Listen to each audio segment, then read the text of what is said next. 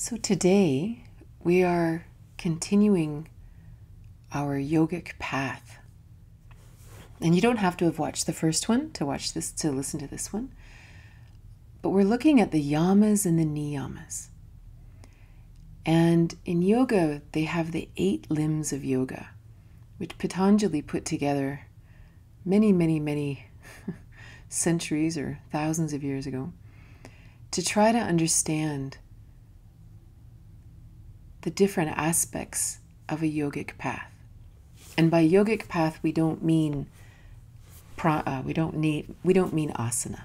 We don't mean the path of someone just doing postures. We mean the yogic path of a soul, of what it means to really feel alive, to really feel whole, to really live from a soul's place and feel like we have a real mission in life in a positive way.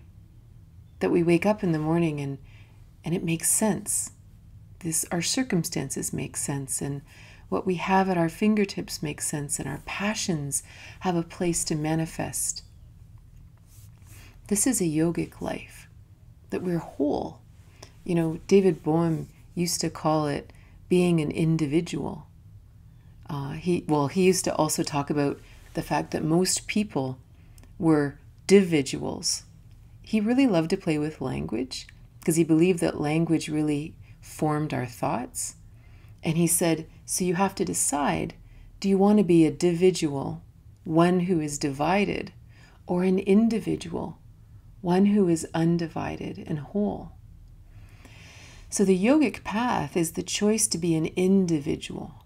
I don't want to be split. I don't want to have my mind in a million places.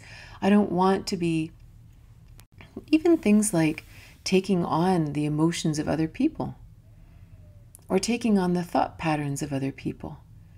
It's the idea that, no, this soul is unique and I want to walk my path, the path that I was made for, the path that for whatever reason, this incarnation, this collection of gifts, challenges, courage, fears, everything, whatever this interesting compilation is, I want to experience that in its fullness. And I can't do it if my soul or my personality, my soul doesn't get divided, but if my personality is split into 5 different parts, and this part's trying to make you happy, and this part's trying to achieve this thing that society says, and this thing's succumbing to all the fears of my karmic past, and this thing is having issues with all the akashic patterns that I think I'm supposed to be playing out, and my poor soul is sitting in the middle going, oh my, we're like being, what do you call it, drawn and quartered, in life, and we're just walking around going, oh, is this really what life's about? Like, oh my God, I'm just like so pulled in a million directions. So then, of course, many years ago, all these schools of yoga came about. And all it means is it's a collection of techniques and philosophies to bring us back together. Asana, which we normally attribute to yoga, is one limb of the 8 limbs of yoga.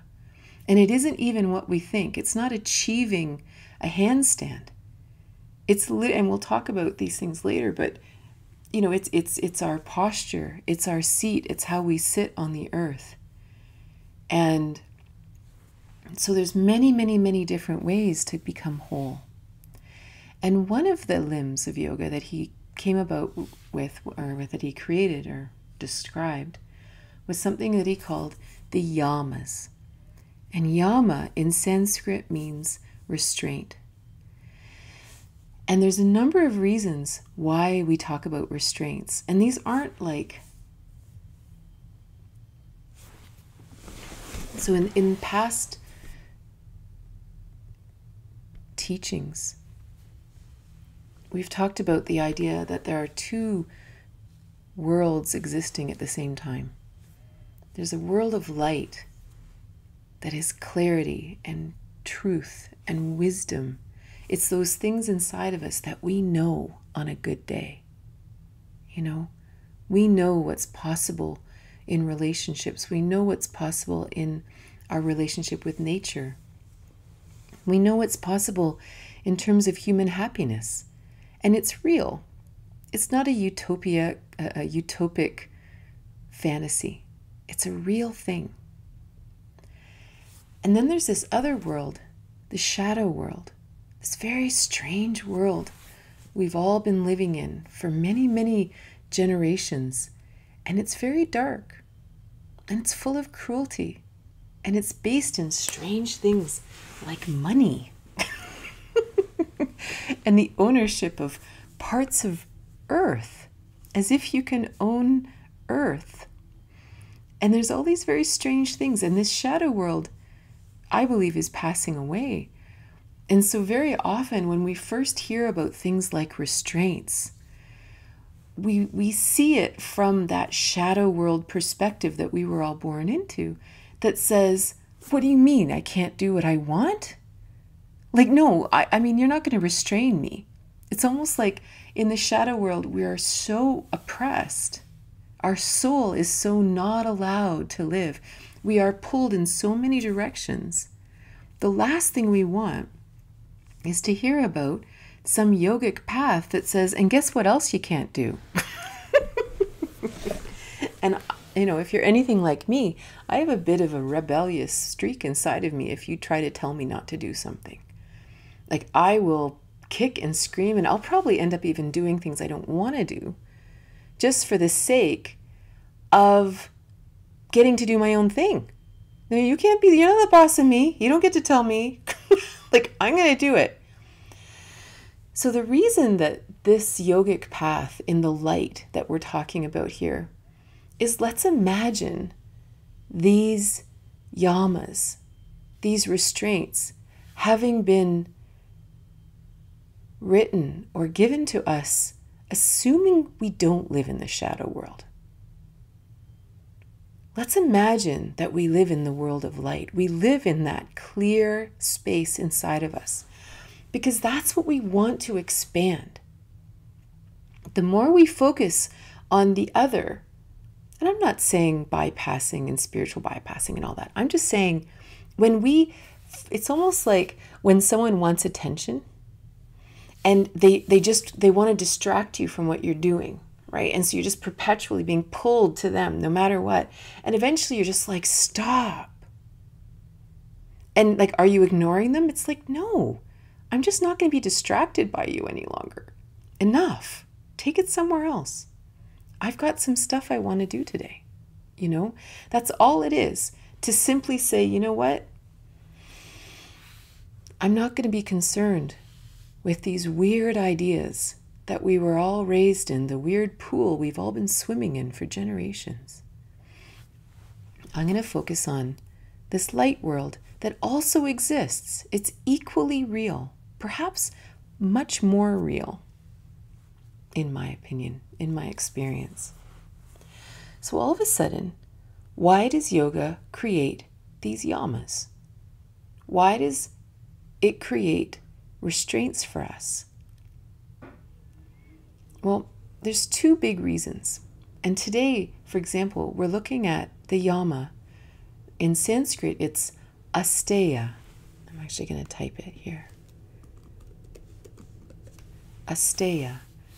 And it means non-stealing, essentially. And it means more than that, but it essentially means non-stealing. So there's two big reasons that we want to embrace this restraint. And they're not because we're bad people or we have some character flaw that we always, want more than what we want, and we don't feel like we're good enough, and all these things which do come out of the shadow world, which do cause us to steal or to want more than we need, right?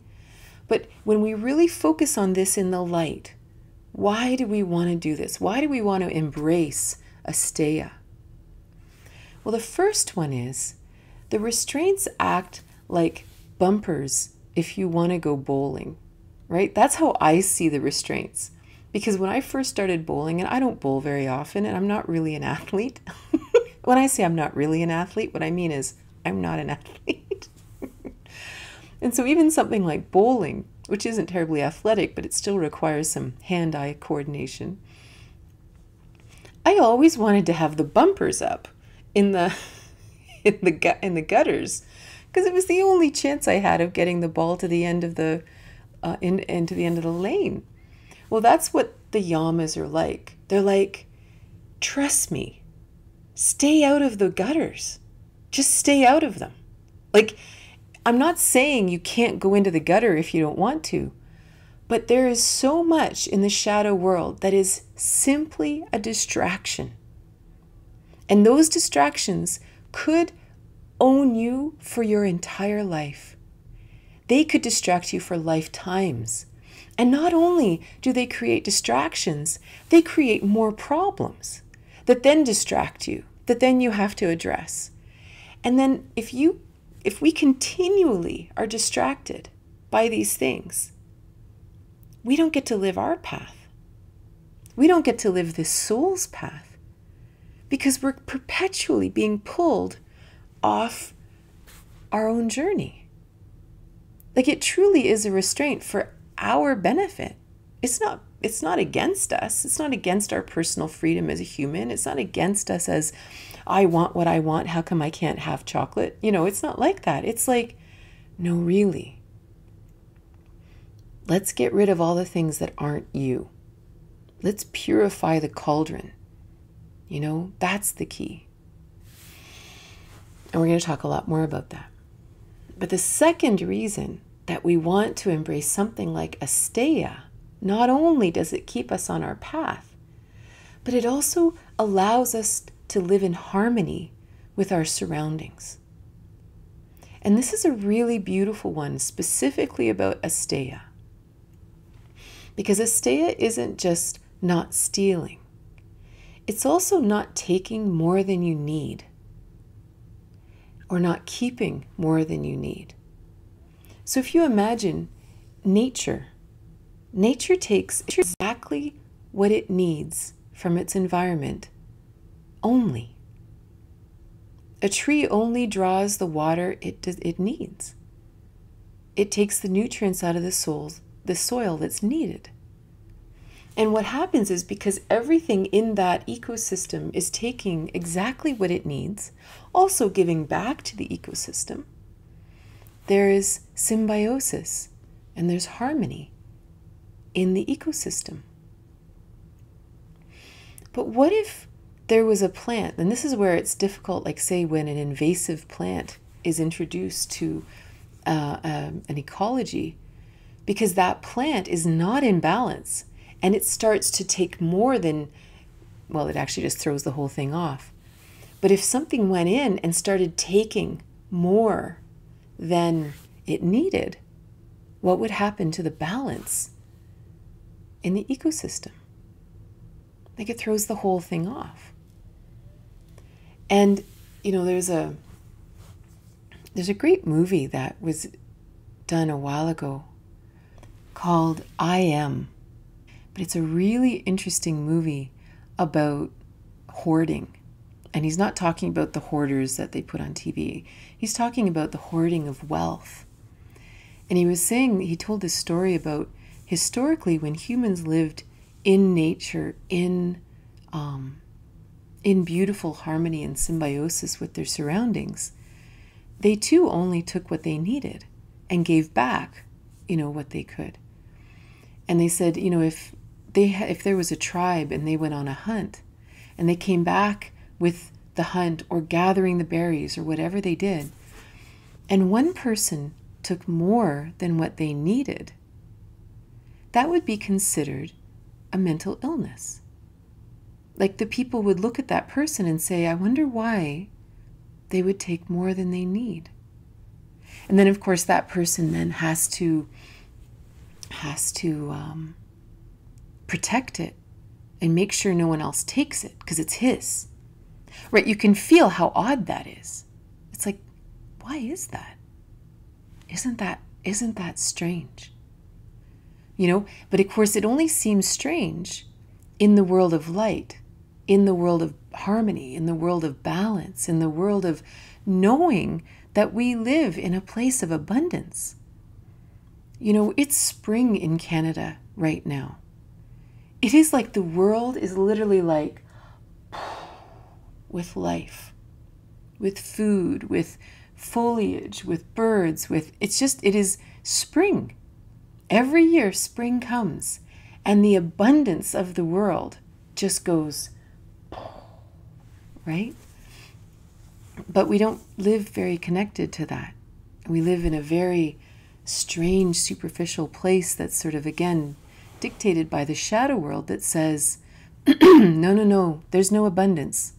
We are huge scarcity issues. Right?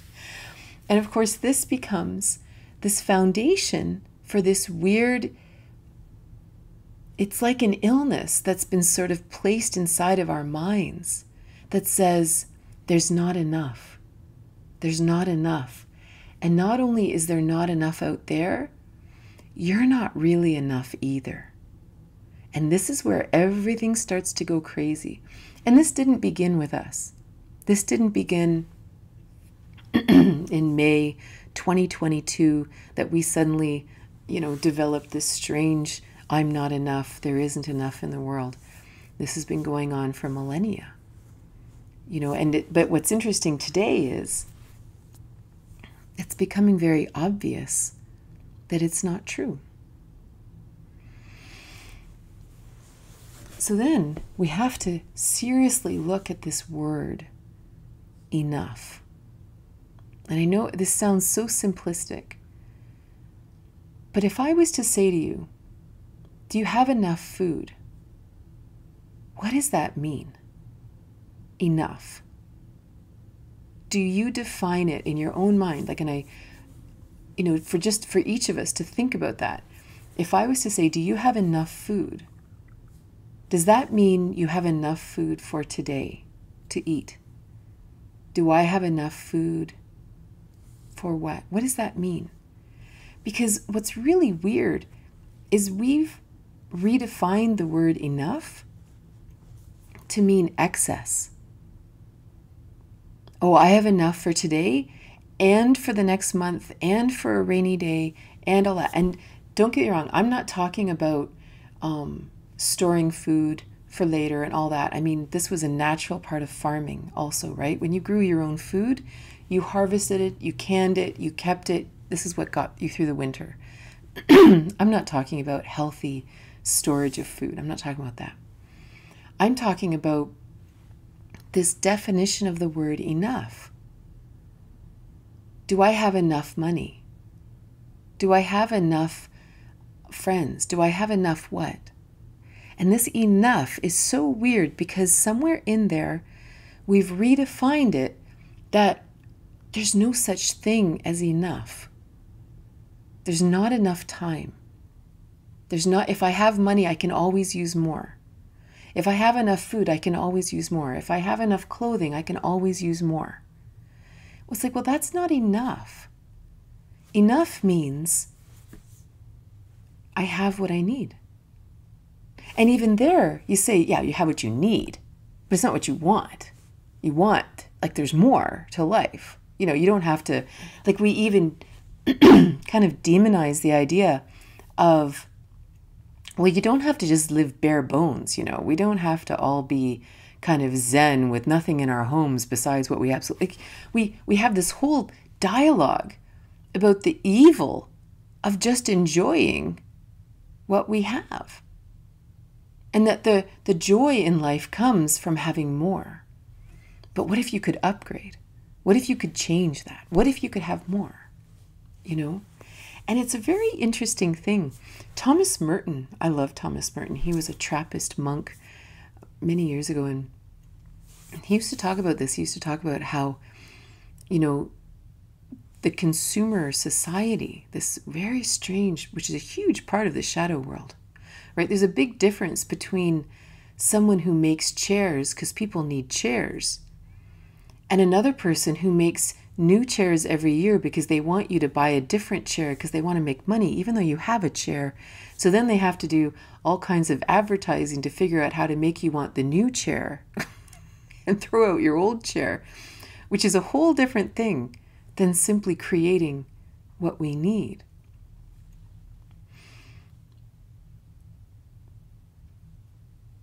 And so Thomas Merton used to talk about how this advertising and marketing and this weird money-driven consumer society created artificial needs in us. And these artificial needs would keep us so distracted and so desiring of whatever we didn't have that we never got to have a contemplative life, which is what he was all about. Like, we never got to just relax and enjoy the fact that we have enough. You know, what if everything you have right now is truly enough? And this is a very interesting thing also, because we've been so accustomed to running at such a fast pitch, right? That we're just running, right? Fast pitch, fast pace. And that we run so fast, we think, if just for a moment, if we were to say, what if I have enough right now? It's almost like we wouldn't know what to do with ourselves. So like I don't need any more. I don't need more than I have right now. Like, there's almost such a quiet inside. It feels so unnatural that we think, well, I must be missing something because I feel so quiet inside. And I don't feel like I need anything else. Like, am I dead? Like, this doesn't even feel natural. So it's a very interesting thing to embrace this idea of enough, because even in school, in society, we're even taught that even ourselves, well, I may be happy with who I am, but you can always learn more, and you can always be a little fitter. You can become more fit. You can always run a little faster. You can always do this. Like, I remember years ago, I was training with a guy. We were doing barefoot running, and I was training for a marathon, and he was such an interesting man, because when we would train together, it was never about getting a faster time at the next race. His entire philosophy about running was he wanted to train today so that he was still running when he was 100 years old. That was his goal. It didn't matter how fast he ran. It didn't matter what his time was. It didn't matter. He loved running. He loved what it did. He loved how it made him feel. He loved the joy of it. He loved the challenge of it, and he wanted to be doing it 60 years. We were both in our 40s at the time. And he wanted to be doing it 60 years from now. And that's a very different thing. That we don't have this perpetual, I can be better, I can be better, I can be better. Because the weird thing is, when we perpetually need to be better, we never get to enjoy this. We never get to enjoy where I am right now. And in the spirit of Asteya, we're literally stealing the joy from this experience because I'm not good enough, because I can always be better. And again, I'm not talking about stopping the joys of human expansion. I love embracing the idea of human expansion, that at all times we get to continually grow and grow and grow and grow. But I'm not growing because I'm not good enough. I'm growing because I'm intrigued about something. I'm growing because I want to experience something interesting. I have something inside of me that wants to grow another branch, like a tree. The tree was perfect when it grew the new branch. Now it just has more branches, right? So this isn't about not expanding. It's about not expanding in ways that aren't ours. So if we come back to the idea of staying on our path, that the Yamas and Asteya says, this will help us stay on our path. So I always vision this like a path. So here I am walking along my path, and every one of us has a very unique and interesting path to take. Asteya is like I'm on my path, and I look over there, and I see that person over there, and I think, wow, look what they've got. Oh, wow, I'd like some of that. Right? I don't need it. I have enough for my path. I have what I need. But that looks really good. I'd like some of that. Sorry, I so should have got a glass of water. So I'd like some of that. Well, what's going to happen if my eyes become focused on that thing over there that I want?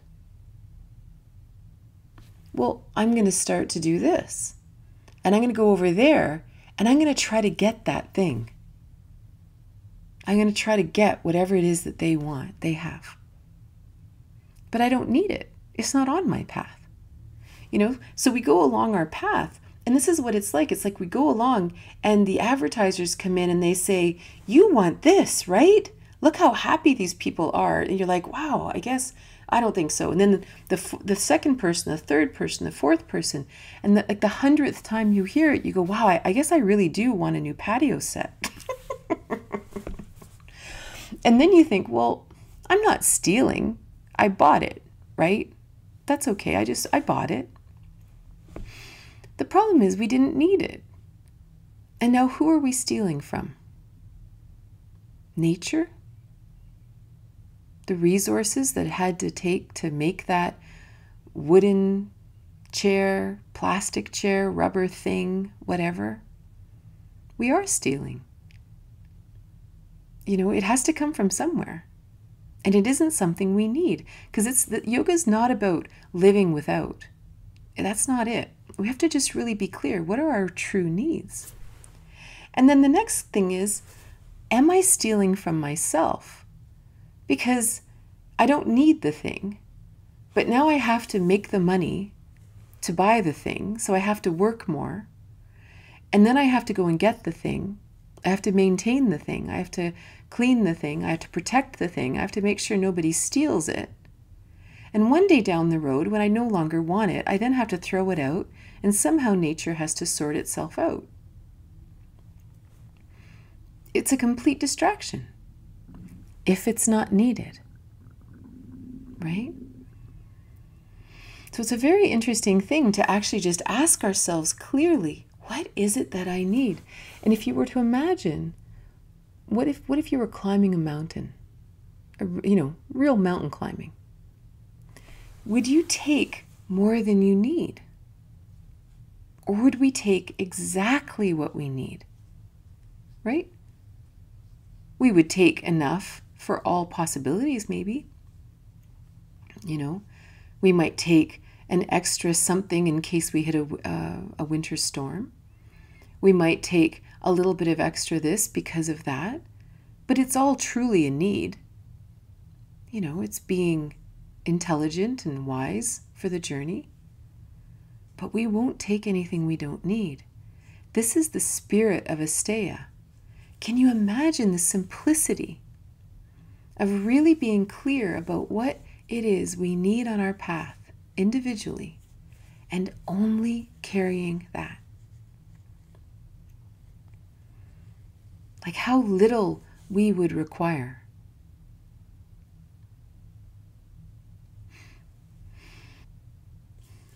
Thoreau, Henry David Thoreau, when he wrote on Walden Pond or Walden, I can never remember what the name of the book is. And his whole thing, hundreds of years ago, was that because we are so focused on accumulating wealth or accumulating success or accumulating prestige, we end up slaves to that desire. And we never actually expand what it is to be human. We never actually expand the human potential because we just come into this slavery. And that's all Asteya is protecting us from. is protecting us from this excess. And not only the accumulation of the excess, the work we have to do to purchase or get the excess, but even the thought process. Like when you think of in our mind, how much time we can spend thinking about the things we don't have, or the things we want, or the things we should want, or the things that we should change in our own bodies or our lives, or whatever. It's like the excess causes so many issues. And that's all Asteya is saying to us, is keep the bumpers up. Really live your life. So what's really interesting is in Patanjali Sutras, the sutra that talks about Asteya, it says, when Asteya is established, all the treasures and jewels appear for the yogi. And this is really interesting, right? Because if we come back to our path analogy, that we're going along our path, and we're not worried about what other people have. We're not worried about what other people tell us we should want. And we are just staying on our path, on our journey, listening to these perfectly tuned chakras within us, listening to this perfectly tuned self within that knows what we're passionate about, knows what we're called to. All of a sudden, and we know that we are enough. We know that everything we need for this incarnation is inside of us. All the intelligence, all the courage, all the love, all the happiness, all the chutzpah, whatever it is that we need to get through our journey, or to experience our journey, to manifest our journey, is all inside of us right now. And we walk our path with this knowledge. Everything we need will appear on our path for us. All the treasures, all the jewels, everything we desire will just appear. Another way that we steal from ourselves is actually in our mind. So it's funny, we talk about the physical world. We talk about, having enough of those first chakra needs, whether or not it's money or food, shelter, companionship, all that kind of thing.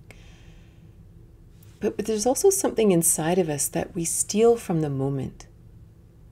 We worry about things from the past. We worry about the future. We worry, what if this doesn't go right? What if this doesn't go, the way we planned it? And that also steals from us, right? It steals from our current joy. It steals from this present moment. There's a reason that they say that, you always want to be here now. This is a huge spiritual tenet, that you always want to be here. Because if we're anywhere else, we're actually stealing from ourselves. It's almost like there's all this possibility right now, but we're actually not even going to have it. We're just going to, the Buddha used to say, be where you are right now, or you're going to miss most of your life. And again, this is so interesting about this contentment of actually, having enough, right? If we actually look at ourselves and we say, I have enough right now, and we sit quietly with it, or even if I didn't have anything to worry about, I didn't have anything to worry about the past, and I didn't have anything to worry about in the future, it's almost like we don't know what to think about, right? We don't know, well, if I'm not stressed out about this, then what am I thinking about? And the key there, when we find ourselves there, is to allow the stillness. It's so interesting because we struggle so much in meditation. All of us. I'm not pointing fingers. I mean, all of us. And it's almost like we are so unaccustomed to silence. We're so unaccustomed to stillness. We have this nervous part of us inside that says, okay, what am I supposed to be thinking about? You know, what do I want? What should I do? What should I, maybe there's something I can go buy. Maybe if I, whatever. And it's like, no, just sit still. And the beautiful thing is if we sit still long enough, and this could be anything. We could be in a massive transition in our life. Right? What if we've just left a situation, a job, a relationship, a town, a way of living, a philosophy, anything, right? We've had a great aha moment. It is so easy to go driving forward into the next thing, taking with us whatever we've known in the past. But the key to actually living in this joyful place of enough is to sit in it. Just to sit in it. It's like, imagine sitting in your backyard. Let's pretend you have a backyard. I don't have a backyard, but let's say you have a backyard.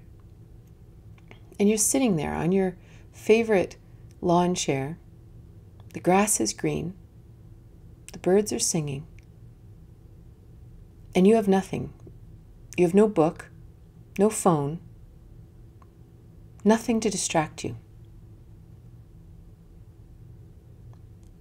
If we focus on what I want, oh, you know what would be really great right now? It would be a nice cold beer.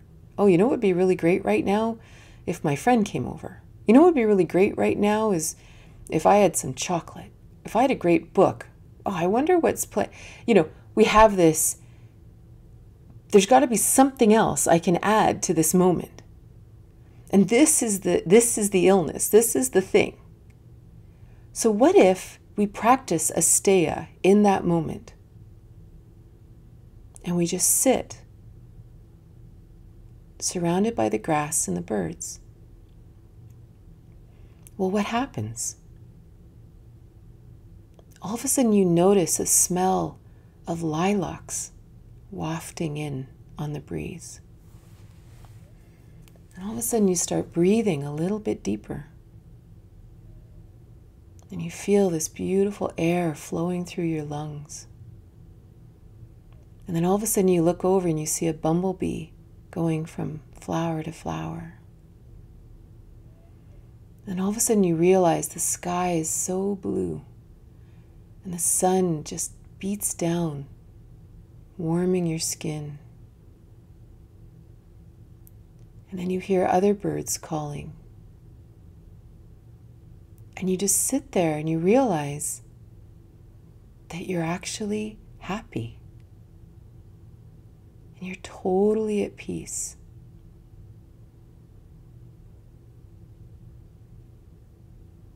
That we need nothing. This is what the sutra means. That when we practice Asteya, all the treasures, all the jewels appear on our path. Like they're right there all the time. And it's all for our joy. You know, when we release all these weird distractions, they're all artificial. They're not real. We feel happy. We feel joyful. We feel fulfilled. We feel the abundance of life. You know? And this, of course, is the whole point of yoga. This is the point of the yogic path, is to feel that way. Can I comment on Asteya and addictions?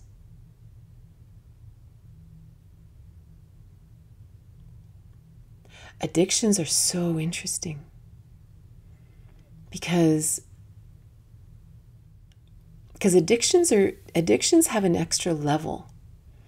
Like Asteya it's almost like we all have a generalized addiction to more, but we spread it out. we want a little bit more of that, and a little bit more of that, and a little bit more of that. And it looks very normalized, right? It's normal to want more money. It's normal to want to have a bigger house. It's normal to want to have extravagant luxury has become very normalized. And not only normalized, but something you aim for. So it's almost like as a general population, we always want more. And addictions seem to have a more focused path. But it's the same compulsion that if once I have a bit of it, then I want more. And then that having more makes me want more. And then I have more, then I want more. But that could even be the addiction to money. Like, I'm always amazed when people, and this sounds awful, but people will say, oh, I can hardly wait to, so my websites are all on a platform called Kajabi. And so I belong to a Facebook group all about, for people who use Kajabi. And they'll talk about, oh, well, my goal this year is to make $1 million and have 1 million sales. And I always think, do they have a cocaine addiction or something? Like, what are they doing with $1 million? And I really hope I'm not sounding arrogant or something. I genuinely don't know what anyone would do with that kind of income. But it's so normalized that is that an addiction? Like, first they finally make their first 50,000, then they make their first 100,000, and now my next goal is 1 million. Well, is that a whole lot different than many addictions? It's just interesting how some addictions are, and again, there's so many addictions that are so damaging. Like, I'm not taking away that in any way. But, it's a very good question. Like, is that the foundation of addictions? And there's so much to talk about in addictions in terms of connections and intimacy and all kinds of things, right? There's also something really interesting about faith. Whatever faith is for you. So if you imagine you're walking through the woods and you need to, you want to find food or something like that, right? So you see some berries and you pick the berries. Well, if you're journeying, the likelihood is you're not going to take more than you need because you don't want to carry that much. If you know you're going to be going over some barren land, maybe you take a few extra bits for a couple hours from now. But you're not going to, just because you come across a whole plant of berries, you're not going to pick enough berries for a week and carry them. Instead, we have an interesting faith, or a faith in nature, that wherever I am in a day, there will also be some kind of food. And I'll find water, and I'll find whatever I need, right? There's a certain connection to nature that says all will be provided. And it even goes deeper than that, because again, yoga is so much more than just this. Yoga, when we are present, we also hear our intuition. And a really formative book for me was the book Mutant Message Down Under by Marlo Morgan. Helen. We are so in sync. That's hilarious. And they do the same thing. Like, they're walking through they're walking through the outback, and they needed to find food. And of course, food would always appear, and a place for water would always appear. And then one day, Marlo Morgan, she had to lead the tribe. She had to lead the people, right? And she was so stressed out because she wasn't connected to the land. She wasn't connected to her intuition. And of course, they went days and days and days not finding food, not finding water, because she just couldn't get out of her head. And eventually she realized, okay, fine. And she broke through something, right? She broke through something in her mind that allowed her to finally be intuitive. And that again comes back to this practice of Asteya. We actually have to want it. We have to want to stop this madness. And oftentimes, it can be, illness or crisis or something like that that forces us onto our own path and stops us from focusing on all these distractions, right? So it's kind of nice to actually find it through meditation instead. To kind of, my friend Nelda, years and years ago, probably over 20 years ago, I went to her and I was a bit of a Tasmanian devil, I think, in my mind, kind of caught in a life I didn't know how to get through or get out of or to heal or whatever. And she just looked at me one day and she says, you could live your life like you're in a pinball machine, only changing direction when you hit a wall. Or you could choose to listen, which to me is more the yogic path. What do you feel about raising children in a way of non-stealing as far as having enough, but the world and close relatives don't hold that view? It seems that the child will usually go with wanting more. They fall under the spell of this world. I continue on my path of consciousness, but see how the world influences the young. Honestly,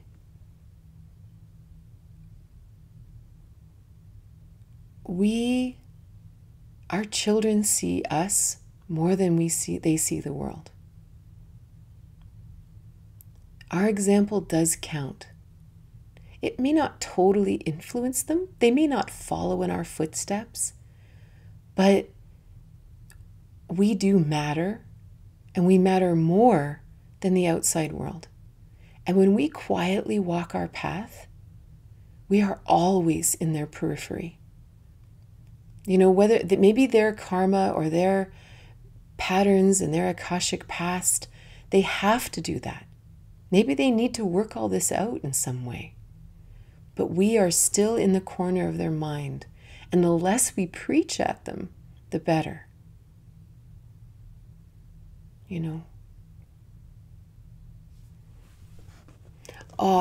Yeah, we get in savior mode, but it's our children. Like, this is a big deal. We don't want our kids to suffer. In all the reasons we're talking about this today, we don't want them to be distracted by all that. We want them to have a happy life. So, it's pretty hard to separate savior and mom mode, or dad mode or whatever. That's a toughie. Or even grandparent mode when we see, or niece and nephews and all the great things, right? That's really tough. And it's good to care. It's all good. So it's a balance, right? There's a balance of desiring the best for people and really knowing that they're on their own journey, and also really knowing that sometimes the desire to affect our children or our partners is also a distraction from our path. Right? It's really easy for me to teach my children what I've already figured out, but am I climbing my own mountain anymore? So it's really it's not a either or. It's just it's all the things. We want to be conscious of all the possibilities, all the topics before us, right? Yeah. So thank you so much for being here. I hope you have a wonderful day.